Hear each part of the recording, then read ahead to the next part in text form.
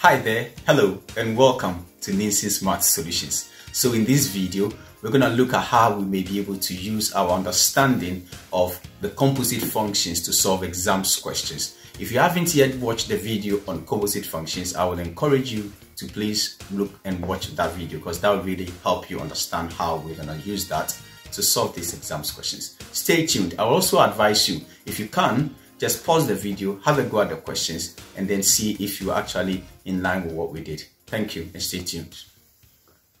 So today we're going to be watching and looking at how we could solve exams questions on composite functions. Okay, so composite functions, we've done that. If you've not yet watched the video, I will encourage you to watch the video. So this is where we use that video to help us answer these exams questions. So the first part says we've been given the function f to be 2x minus 4 and the function g to be 3x add 5. And by all means, feel free to pause the video and have a go at the questions yourself before looking at the solutions. Okay, so we have to work out the function g of f of 3. Okay, so we know that the function f is 2x minus 4. The function g is 3x add 5. So that means the function g f3, we're gonna sub 3 into f and then our answer into g. So we're gonna have the g out, waiting after we work this out. When we go to f, it says 2x with substitution means 2 times by 3. Okay, watch my video on substitution if you're not sure. So we're gonna multiply 2 by 3, then take away 4. So 2 times by 3, take away 4, and always remember to use big mass. Okay, so we've got the g outside until we've worked the bit in the bracket out. 2 times 3 is 6, take away 4 is 2. So now this 2 is for g. So when we go to g where x is, we're going to replace x with 2.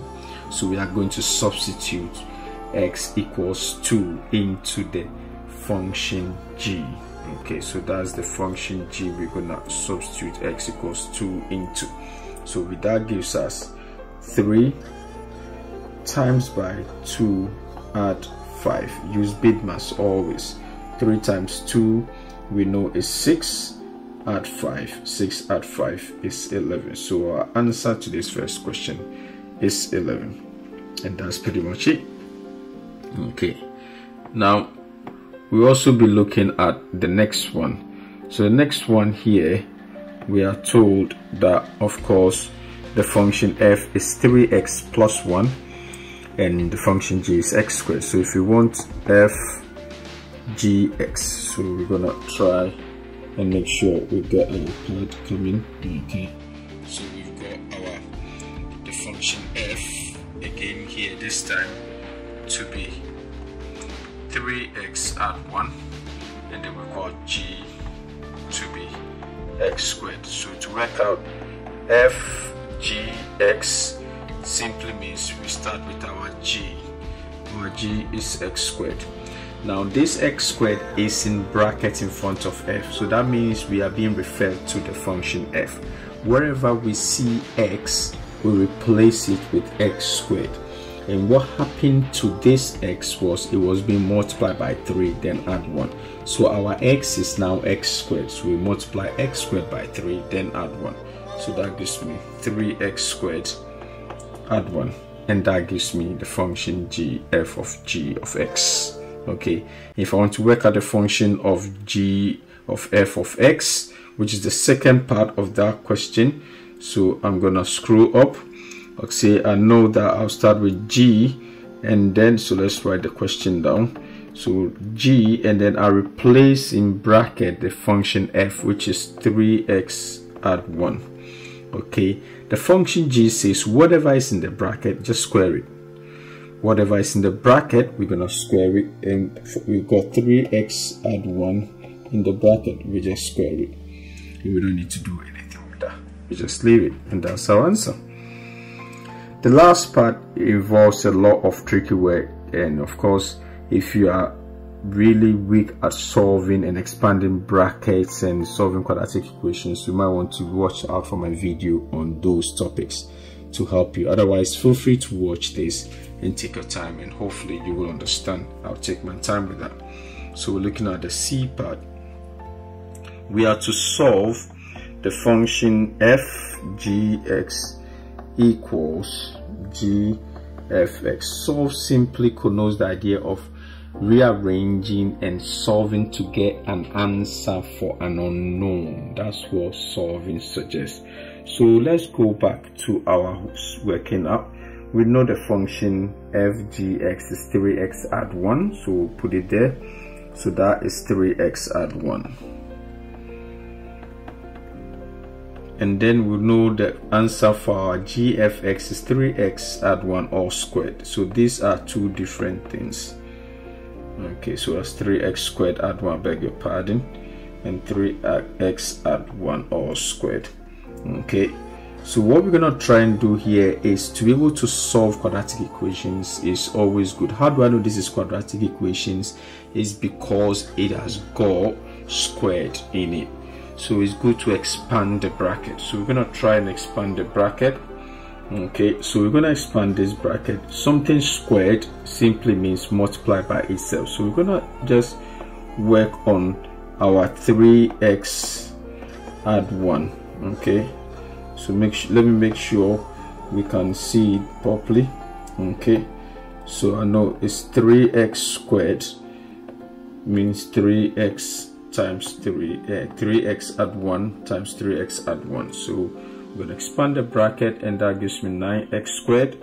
So I'm multiplying 3x by 3x, then 3x by 1 gives me 3x, then y by 3x will give me 3x, and then 1 times by 1 is 1. This is what many of you call the FOIL method. Watch out for my video on expanding brackets to help you understand this. So this will give me 9x squared add 6x add 1. So that's what my 3x squared or 3x plus 1 all squared will give me. So that means I've actually got to solve 3x squared add 1, which is the first part of my equation, and then against 9x squared plus 6x plus 1. This becomes quadratic. Now when we solve quadratic equation, we want to make sure we move everything to one side so that there is a 0 on the other side. Okay, so if we minus 3x squared from both sides, we minus 3x squared from both sides of our equal sign, we should have 1 here equals 6x squared at 6x add 1. We're going to minus 1 from both sides. So we're going to get 0 on one side. So that gives us 0 equals 6x squared at 6x. What this actually means is the same as saying we've got 6x squared at 6x equal to 0. If you have no clue what we're doing here, you are really stuck and you've confused, I will encourage you to watch my video on solving quadratic equations, solving equations, and keep practicing that, because that will help you. Now in solving this is actually straightforward. We have so many ways of doing this. First of all, we can see 6 is common. We could divide through by 6 to get rid of the 6x, or we could just factorize 6x out. So what do I multiply by 6x to get 6x squared? It's just x. What do I multiply by 6x to get 6x? It's just 1. Okay, because 1 times any non-zero term is the number itself, and that equals 0. What that means is we've got 6x equal to 0, or x add 1 equal to 0. Okay, so when 6x equals to 0, divide both sides by 6 and x is 0. Or when x add 1 equal to 0, minus 1 from both sides and x is minus 1. So in solving, we've been able to determine that x is either equal to 0 or x is equal to minus 1. Thank you so much for watching this video. Hi, I really do hope that you learned something from what you watched today. My hope is that now when a question comes on composite functions in your exams, you are gonna do well, because I believe in you. Yeah, let's go and smash this maths. Thank you.